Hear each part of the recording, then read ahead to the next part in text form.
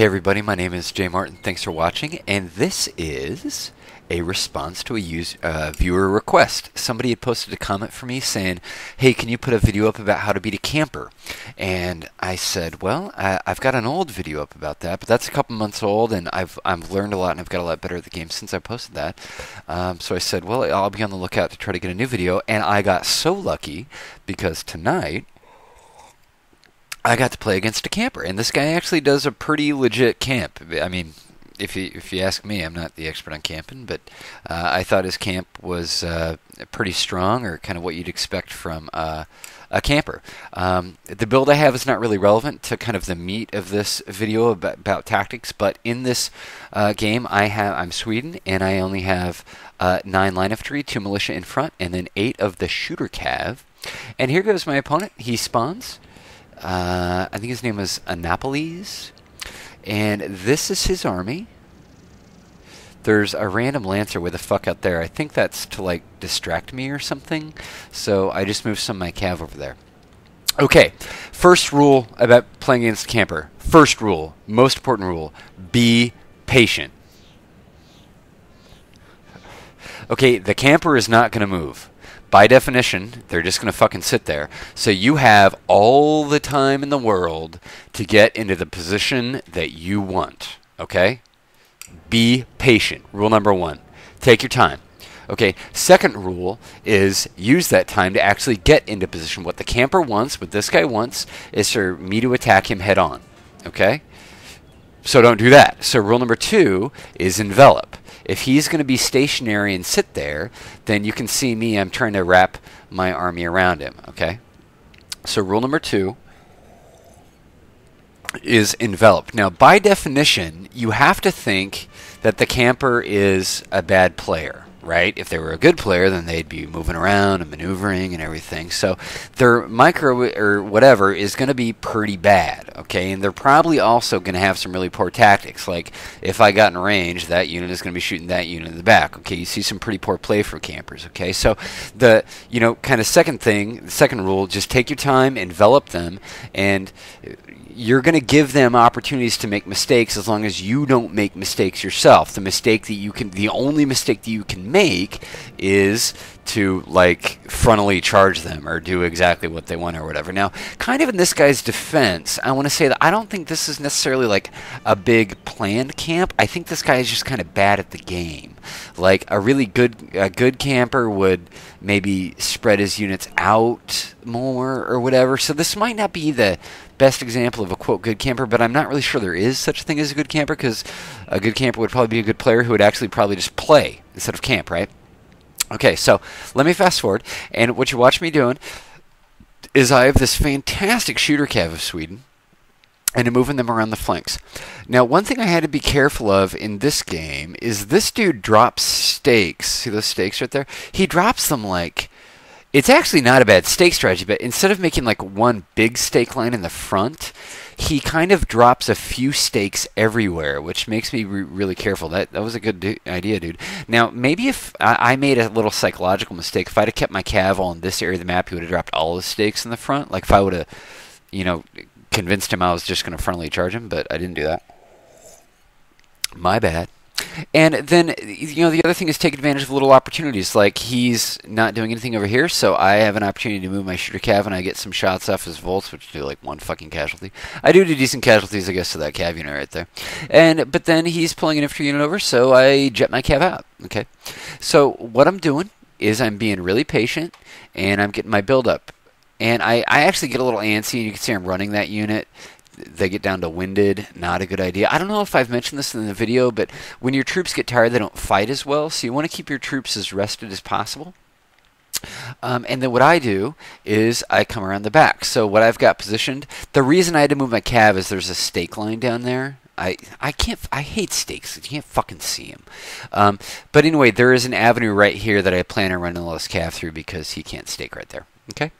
So, okay, pause. Sorry, time out, because I'm about to start my assault.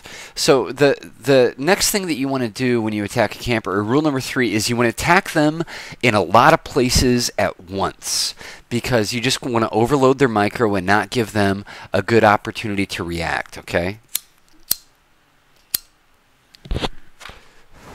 And you're going to overload their micro, and they're going to make mistakes. Like, you're going to find flaws. For instance, the flaw in this guy's deployment is this side right here. He actually doesn't have anybody right here, and I'm going to be able to walk my units right into his rear. Okay, so you're going to find a camper is going to make mistakes when you try to do this box formation. You're going to have little problems like this little hinge right here is a problem. I could position a unit right here that would get, you know, free shots, and they wouldn't be shot back at. So take your time, but then get set up, and then when you find the weaknesses, attack everywhere at once. And you notice this is, I think, the big weakness in my guys, my opponent's deal. So what I'm doing is I'm starting my assault, and I'm moving units up this direction.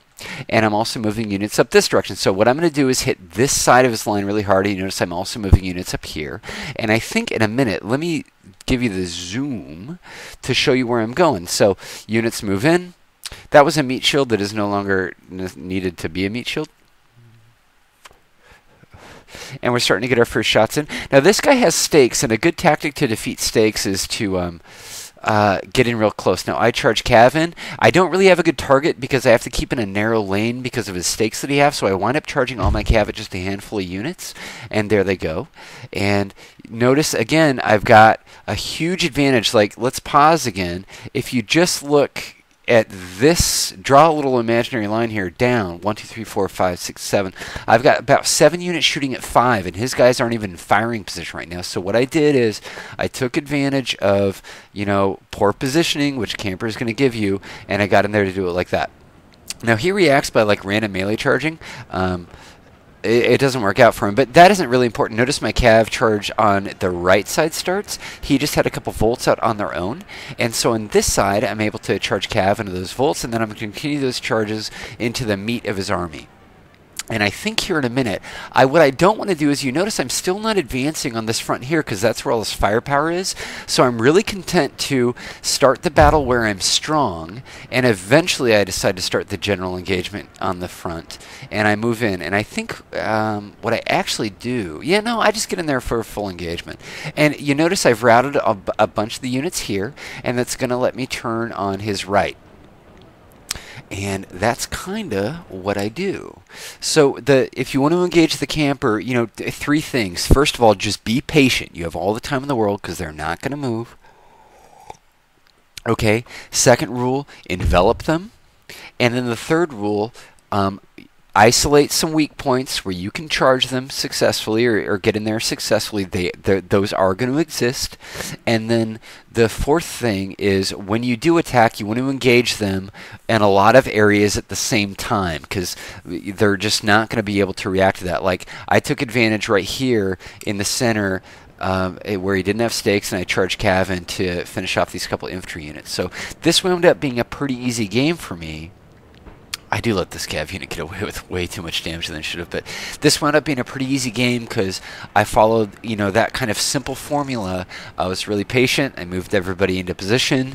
Then I enveloped him, isolated some weaknesses, attacked where he was strong, and he didn't know what to react. And the last thing to keep in mind is that you're a better player than the camper, okay? The only way that you can lose this game is if you are not patient, okay? If you are patient, then you will definitely win this game, all right? So just be careful.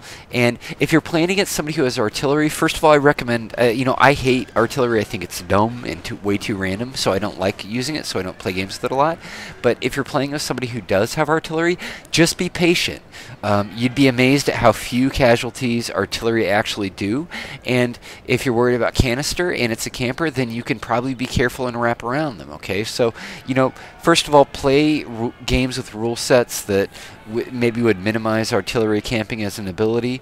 But even if they do have artillery, the same thing applies. Just be patient, wrap around them. If you do see opportunities, seize them quickly, okay? So, and that's kind of my tips on how to fight the camper. Let me see what I'm a little curious.